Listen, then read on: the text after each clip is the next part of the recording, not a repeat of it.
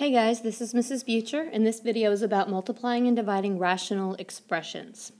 Now, the simplified form of a rational expression has no common factors in the numerator and the denominator. Because we are working with fractions, there will be values of x that are excluded based on the original rational expression.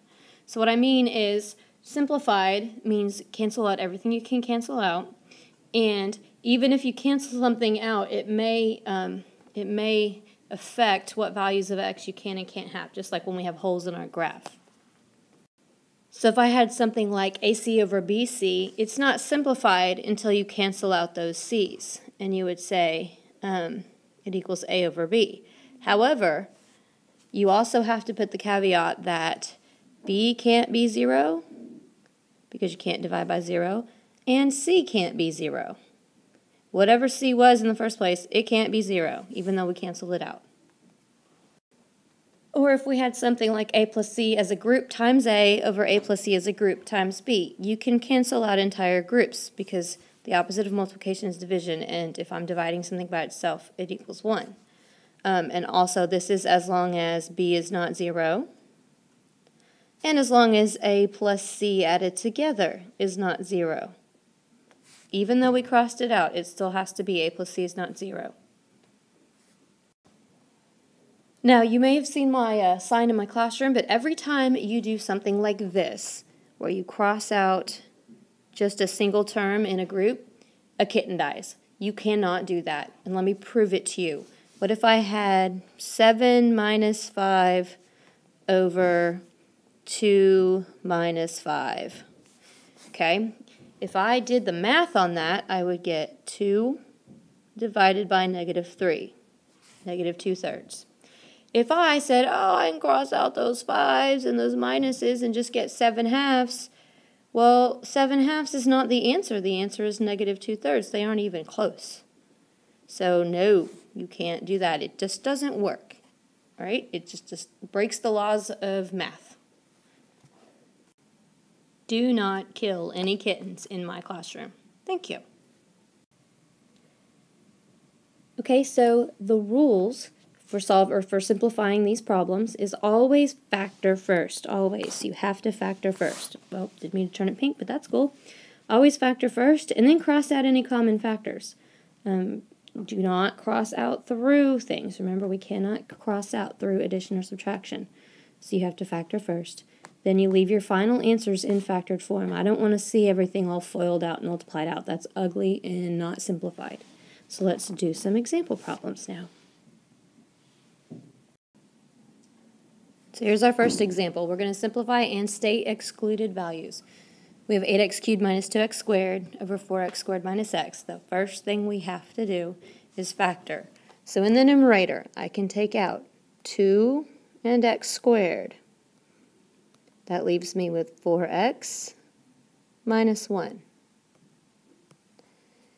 In the denominator, all I can take out is x, and that leaves me with 4x minus 1.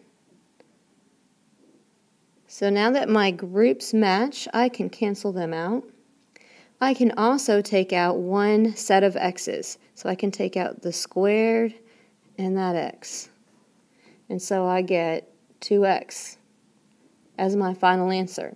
However, we have to think back. If we were graphing this, it would have holes in it. So we have to say x can't be 0, because if you set that equal to 0, you get 0, or 1/4, because if you set that equal to 0, you would get 1/4. So make sure you include your exclusions, 2x where x is not 0, or 1/4.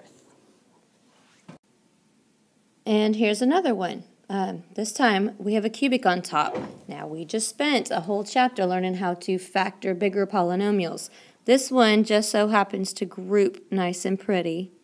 And so when you group it, you can take out a 2x, and then you have, or 2x squared actually, and then you have x minus 3, and then you can take out a 7, and that'll also leave you with x minus 3. And then x squared minus 9 is a difference of squares, x plus 3 and x minus 3. Now we can cancel out our groups of x minus 3. And 2x squared plus 7 doesn't simplify any further, so the answer is 2x squared plus 7 over x plus 3, where x cannot be negative 3 or positive 3. Even though we crossed that out, it still affects our exclusions, just like you would have a whole. So now we're going to take our rational expressions and we're going to multiply some of them together. And just as a quick reminder, when you're multiplying fractions, you just do top times top and bottom times bottom. And then you reduce if you can. So here's a good example of irrational times irrational. First thing we need to do with this, just like any other, is factor. So when we factor 2x squared minus x minus 3, I'll save you the time spent factoring. I'm just going to assume you all know how to factor. And you get 2x minus 3 and x plus 1. When I have x squared plus x, I can take out an x, and I have x times x plus 1.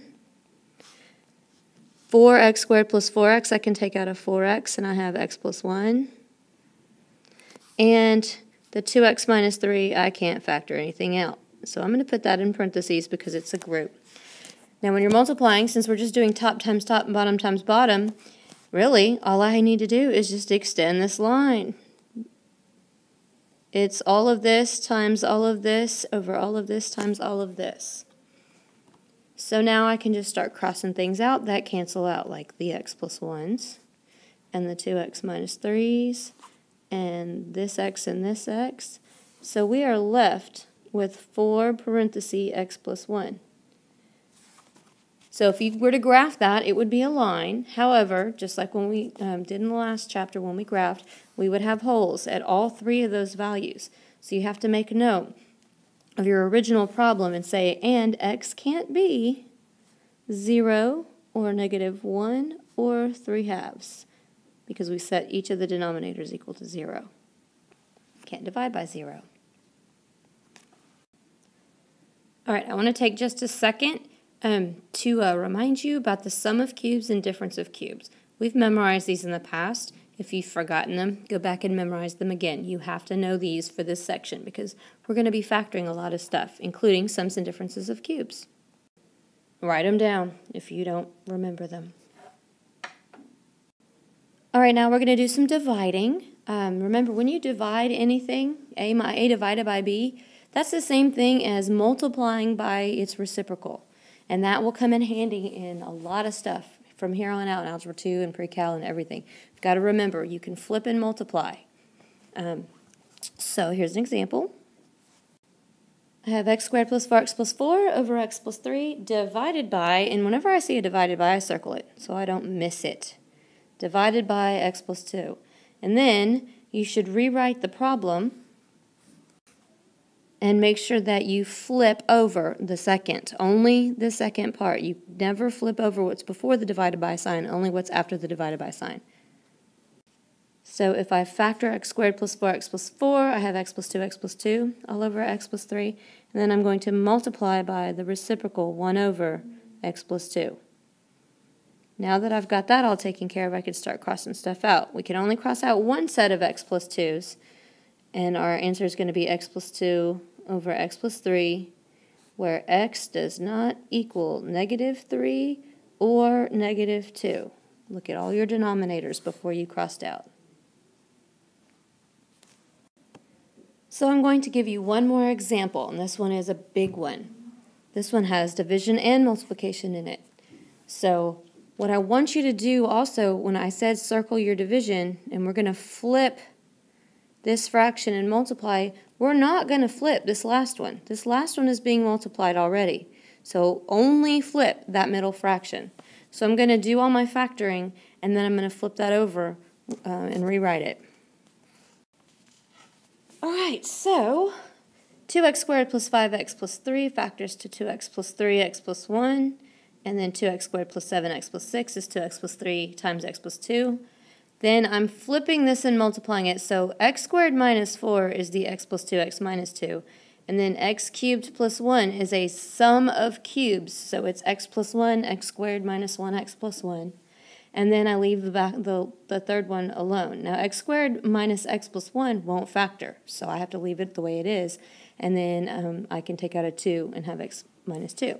So now I can start crossing stuff out, like this 2x plus 3. And this x plus 1. And this x plus 2. I could take out those x plus 2's. I could take out this x squared minus x plus 1, because those go together. And all I have left is nothing in the top and a 2 in the bottom. And be careful, some of you are going to be tempted to say the answer's 2. We have a 1 in the top and a 2 in the bottom. All the stuff that we canceled out equals 1. So the answer is 1/2, but we still need to say, as long as x is not negative 3/2 or negative 2 or negative 1. See, look, I'm looking at all these denominators. I'm looking at this denominator, this denominator, this denominator. This denominator, if I set it equal to 0, isn't going to give me anything, so I don't have to worry about it. This denominator, that's going to be 2. And then you also have to look at the original problem, this denominator. So x can't be plus or minus 2, which we've already written down, so that's fine. But you have to look at every denominator that you have in your entire problem. And so now we have 1/2 where x is not negative 3/2, negative 2, negative 1, or positive 2. And I don't care what order you write those in. All right, so now we're done.